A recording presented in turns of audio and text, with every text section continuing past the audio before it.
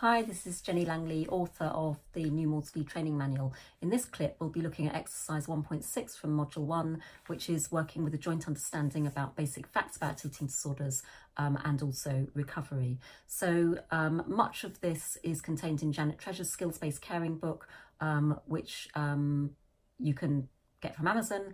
And in chapter 1, there's information about risks and maintaining factors. And in chapter 2, that covers common myths and beliefs around eating disorders. There's also all the charities. So in the UK, for example, we have Beat, which has lots and lots of information on its website about the sort of symptoms and treatment protocols and lots of background information on eating disorders. So there are 5 main questions about any illness. So what are the symptoms? What are the causes? How long does it last? What are the consequences for the sufferer and close others?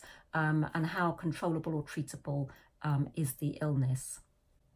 With eating disorders, there's so many different types. So almost like every single person with an eating disorder, that is a type of eating disorders. But of course, they get categorized into anorexia nervosa, bulimia nervosa, binge eating disorder, otherwise specified feeding and eating disorders. You might have atypical eating disorders. So every case is unique. But the common theme is that there will be issues around food and extreme anxiety levels. It's not about how much the person weighs or what they look like. It's this intense anxiety around food and control or otherwise around food.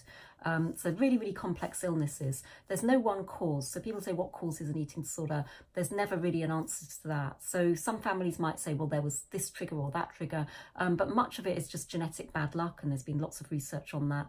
And then there'll be some sort of trigger. So it might be exam stress, it might be friendship issues, it might be a traumatic event, it might be hormonal changes. So no coincidence that eating disorders often pop up through puberty. It might be chemical changes in the brain triggered by all sorts of different things. And it can be just going on a diet. So somebody who's got a genetic predisposition to an eating disorder can find that just going on a diet can start that cascade into the world of the eating disorders.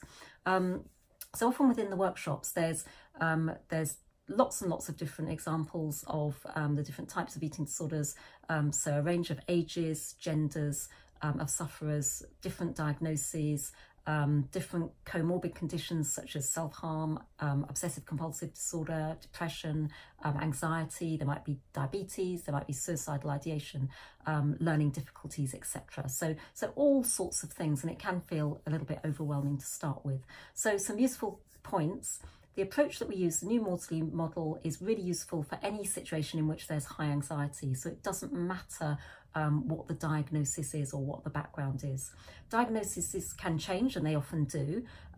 So what's important is that the carers learn to keep calm rather than getting caught up with what is the diagnosis. So they keep calm, provide consistent, unconditional support to their loved ones without judgment or criticism.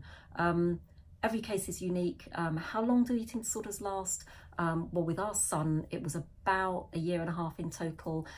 Research will tell you from 6 to 12 years. That comes from the sort of specialist eating disorder centres.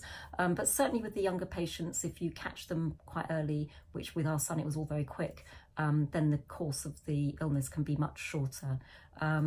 So the key thing is that sufferers who have a really good support network around them are much more likely to recover more quickly. Now, the question that often comes up is, what is recovery and how many people recover?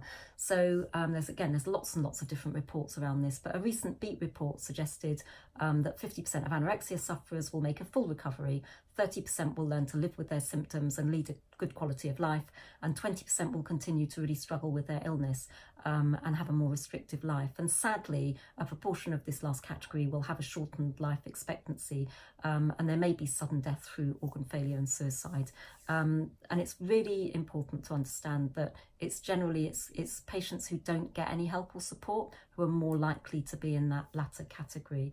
So recovery means lots of different things to lots of different people. So with me, with my son, it was basically when he could be back playing football, and it was a really passionate thing again. It wasn't any obsession over exercise.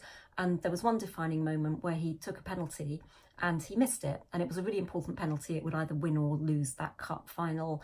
And he wasn't even saved. He just missed it, and he was okay with that. He said, well, we played our hardest. I did my best. I missed the penalty. So that's a shame, but we've had a really, really good time. So through the workshops, we have lots and lots of different stories of recovery. And the carers learn to understand that, you know, it's not just about getting the child back before they had the eating disorder. It's about that young person learning to build new coping strategies. And they might come out actually being more confident, stronger, more challenging. They might have more empathy for others around them. So there's a big learning process as they go through that recovery process. So on the worksheet, there's also some links to some really useful videos that you can watch. So thank you for watching this video. I hope you can make good use of the manual and the worksheets and all of this series of videos, and all of the worksheets, remember, can be downloaded from www.thenewmaudsleyaapproach.co.uk. Thank you.